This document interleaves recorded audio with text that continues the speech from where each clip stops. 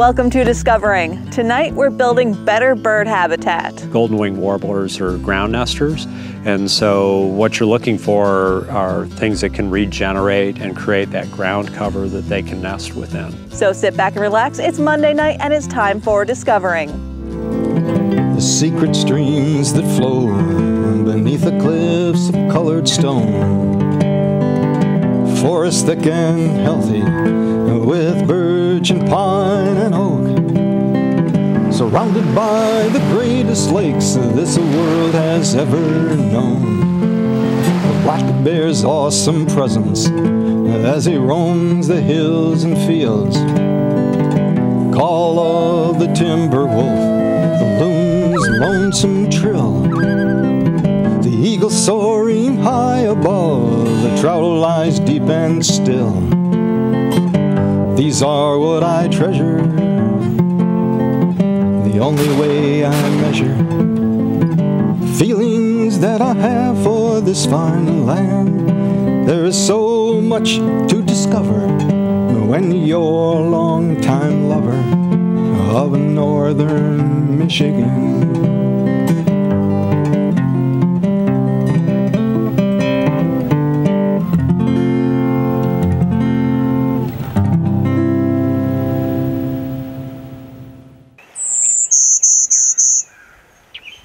So the golden-winged warbler is a small little bird. You can probably fit into the palm of your hand.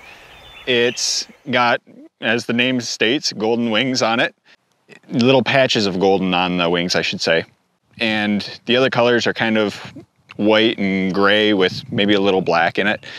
And when it's singing, I believe it goes bzz, bzz, bzz, bzz, bzz, bzz, bzz, bzz, bzz, bzz.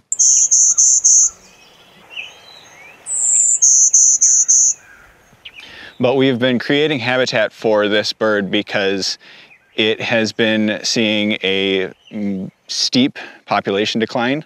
It's been declining since the 1970s, probably about 70%.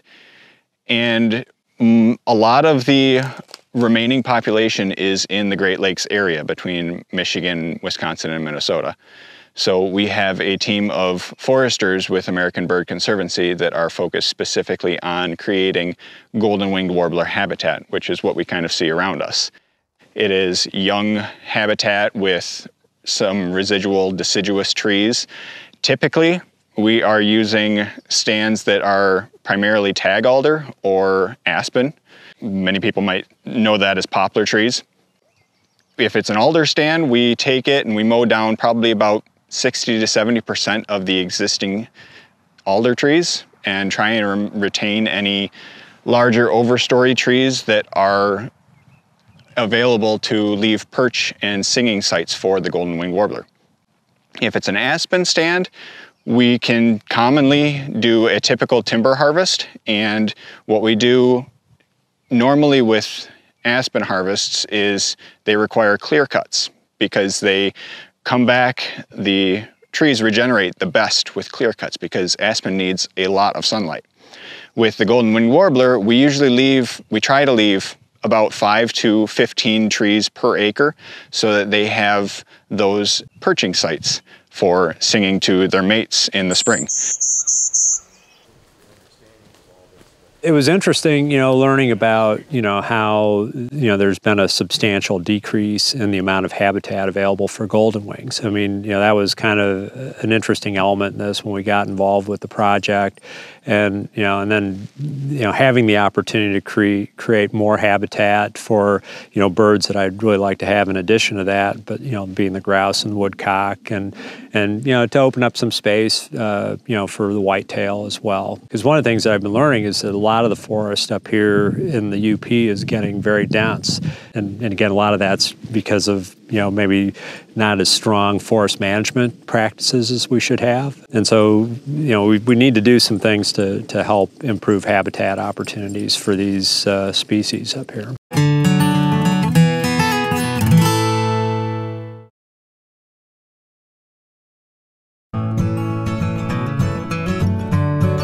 So the process of everything is we come out, I myself will come out and work with the landowner beforehand, we'll walk the site, talk about it, and see what the landowner themselves want to do. And if the creation of this habitat fits with what the landowner wants and also fits with what the land is calling for, we apply to these programs from the USDA NRCS. Once we have the funding secured from the program, the landowner will then hire a contractor to come through and bring in typically either a Fecon forestry mower or maybe an echo mulcher, something to mow down what we have out here. And the funding from the NRCS is not specifically related to how much the contractor would charge. So what the landowner will do is work with the contractor to figure out their fees that they would charge. So it's not guaranteed that the landowner will have 100% of the costs covered, but it covers a large chunk of the costs.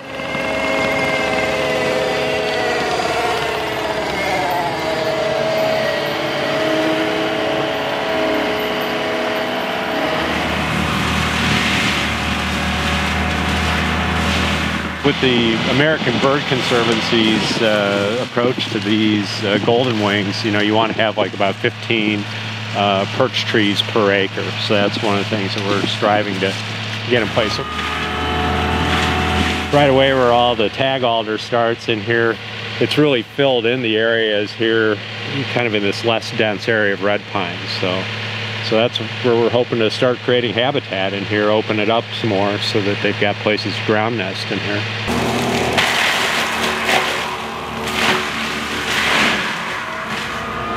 Hi, my name is Eric Swice.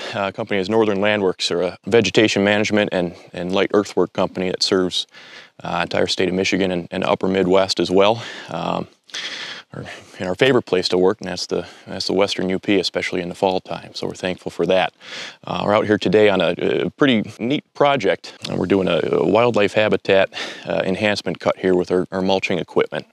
And essentially, we're out here doing roughly a 10-acre cut to begin the process of developing an early successional habitat on this parcel of private land.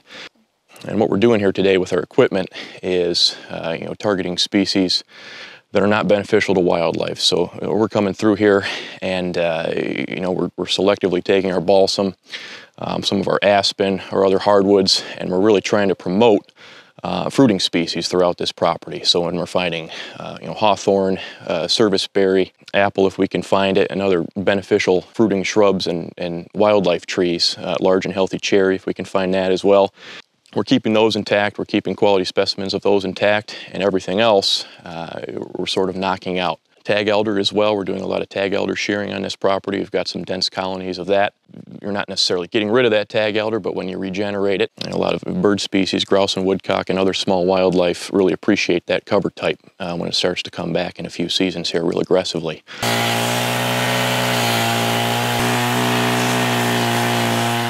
The machine we're using here today, this is a Cat 299 compact track loader with our mulching head, and we can essentially take care of any size of vegetation that a customer would need with this unit here. We can chip up large trees, chip up underbrush and smaller trees with it. For the purpose of this project, we're leaving some bigger shards and chunks and pieces of wood because the idea with this project is to quickly regenerate some of your beneficial herbaceous vegetation and fruiting species in coming seasons. So as opposed to making everything real fine, it's going to kind of look like a mess when we're done, but that's the idea, and that's what these wildlife species and the soil itself will appreciate. So the work's done, and so basically what we've had going on with this forest, this was kind of what I would call a marginal portion of the property that I have in the QFP program.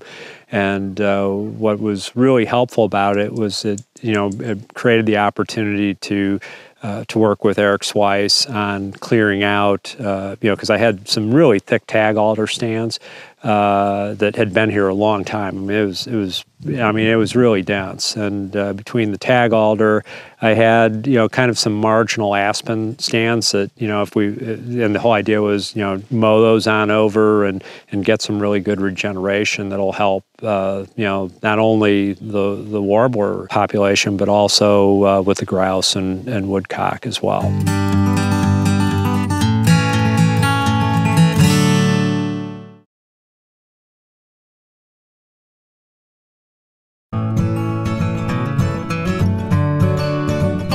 For doing this habitat work, we use the USDA's Natural Resource Conservation Service.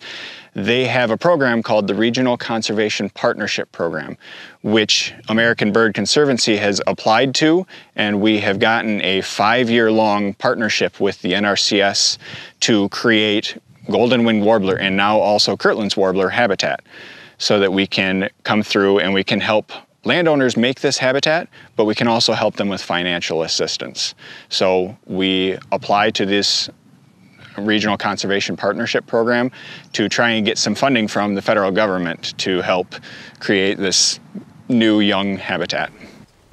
Project was certified by ABC, and we worked pretty closely with the NRCS office out of Baraga. Todd Larson was up with us, and kind of came out and looked at the project while it was ongoing, and was making recommendations to us as well. And so that was very helpful. It's a really nice relationship going on between ABC and the NRCS.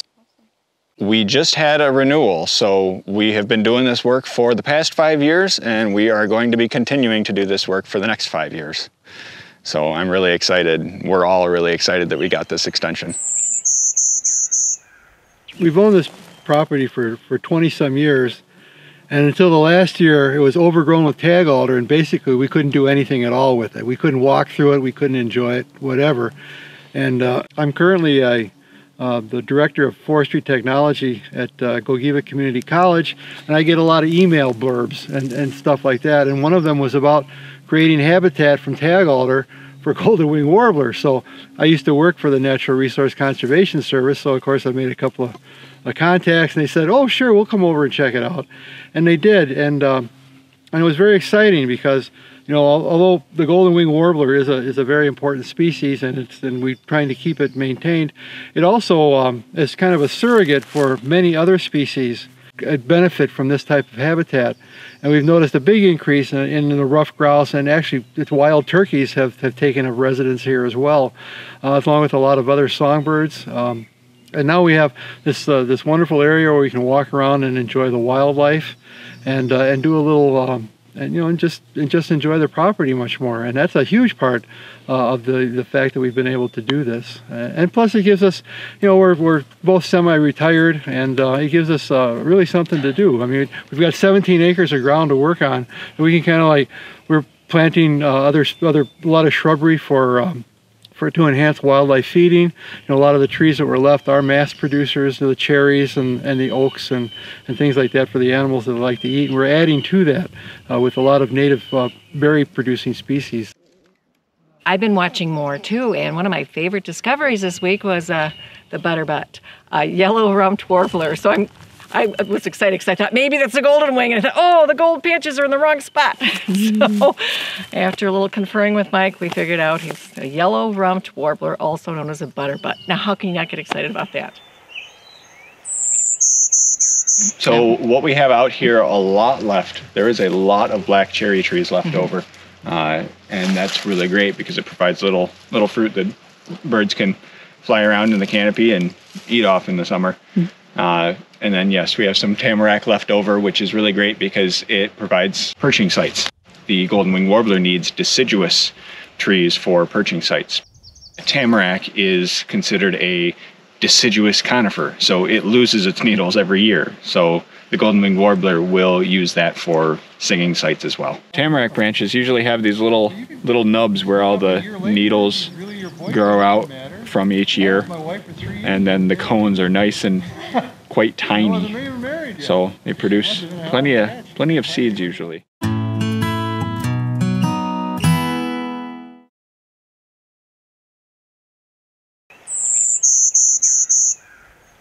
And when we're planting different shrubs or trees, we also want to try and get a good variety of species so that we are providing more than just one type of food source for new wildlife. This happens to be witch hazel.